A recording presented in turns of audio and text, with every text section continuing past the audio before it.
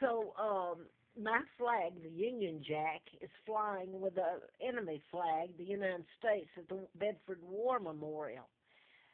You should see what these people have done to me here in this country. And obviously, my family got together as a kind of a whole.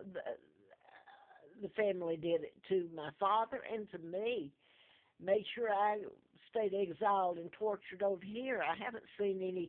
I know that some of my German relatives helped, and the British helped me, the citizens, and some Americans. And let me remind you, the O'Keefes are American. You seem to have forgotten, or you didn't care when it come to torturing me. It was okay to do it. You're above the law. That's what I've been told, and it's true. Nobody's been held accountable.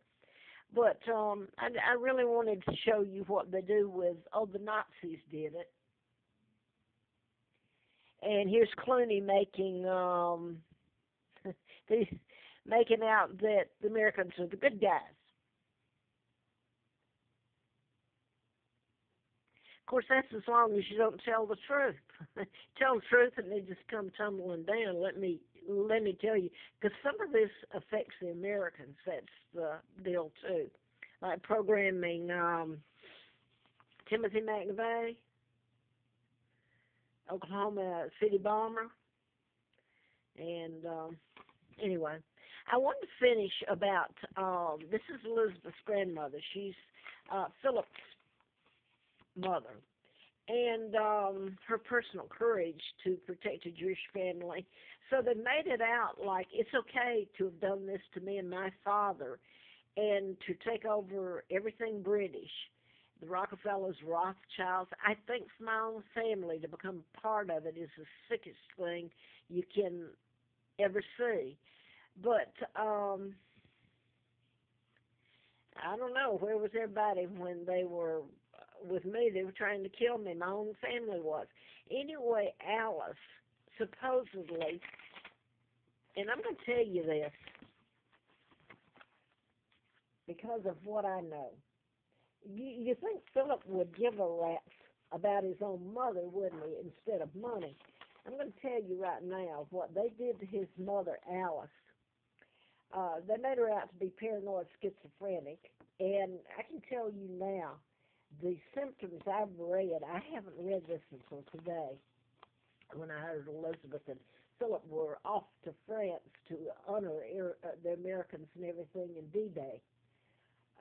She works for the United States, her and Philip, and her father did. So hey, talk about traitors. But I looked it up then, and so this is Elizabeth, and she's not the queen, but she's sitting there using it. She's a thief and a traitor and should be tried. But this is Philip's mother, Princess Alice.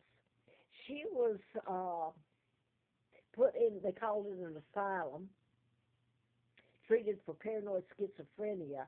And I can tell you the things that I have read, I'm not going to go ahead and read all this, are things that can be done with you and are, and they can be done, period, and have been. I don't even want to read it on here. The woman wasn't crazy, I can tell you that right now. But she was hauled off, and I don't know what happened to her. I haven't read all the rest of it.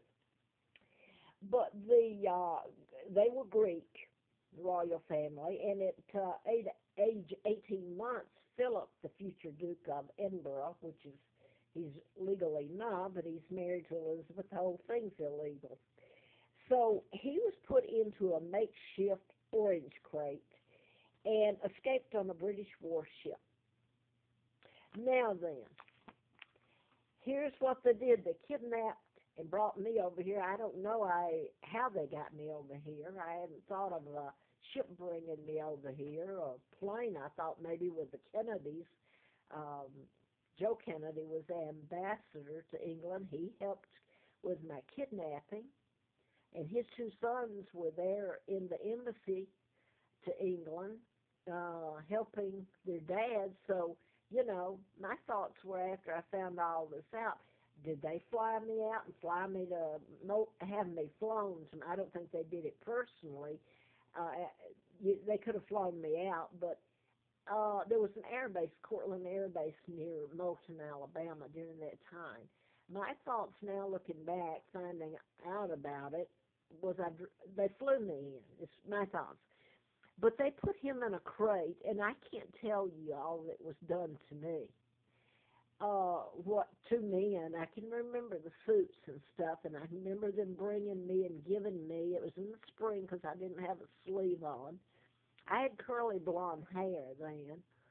Um, I can remember they had a portrait of my father, King Edward VIII, and he was holding me. I'd just been christened, and I remember the two men handing me to Lima Dempsey, who was mother of the twins she had killed, and I was brought up being told I was Peggy, one of the twins, when in fact both were dead. But I can remember these two men. They were slender, and I saw them another time when they come back and did something else to me and sent it to my family to make sure they knew what was being done to me. And anyway, the portrait of my father was put in a little hole up in this pigsty, and I went up there one day, managed to climb up in it, and the portrait was still there, but later it disappeared, so I don't know who took that away. But I can remember them saying, this family, if you call it a family I grew up with, that they were supposed to receive money. And in reality, Lionel Dempsey, the mother, would have been held for the death of the twins and the gas chamber. But here's the mental health, just like in the mind control murders, has been used for God knows how long. It goes back probably before the Tesla files were stolen in the early 30s. But here's what they said about Philip. When he was brought to Scotland, he was put in private schools, so he had a good education, but his uncle was Lord Louis Mountbatten and father of Countess Mountbatten. And Countess Mountbatten recalls Philip's visited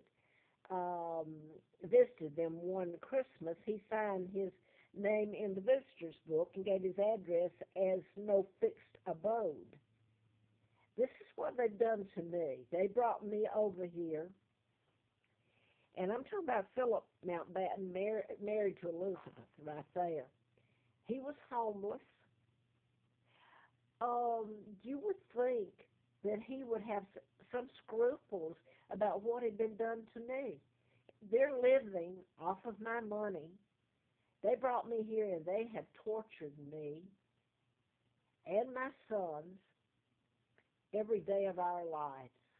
They made me look like a pauper. They have made me a pauper. I have gone without eating. I have walked to find my sons, Mark and Scott, who are heirs after me.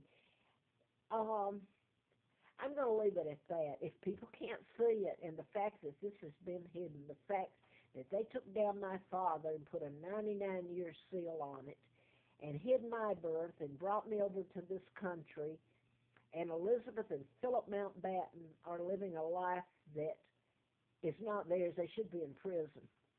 And I'm going to go back to this because names surrounding me, and like I worked for, after they put antifreeze in me, I'd written the book in 77, 78, and got a letter from the FBI June the 23rd, which ironically is my father's birthday. Of course, it was in 79 that I got the letter. And then April the 1st of 80, I'm filled full of antifreeze and should have died. And it was a fiasco that you cannot believe what they did to me there. I went for a tox screen to the emergency room to neutralize what had been given me, to find out what it was, if it could be neutralized. And it was, I mean, they meant to kill me. They moved me around, and my ex-husband was in on it. And I was carried across the state line by Lina Dempsey, and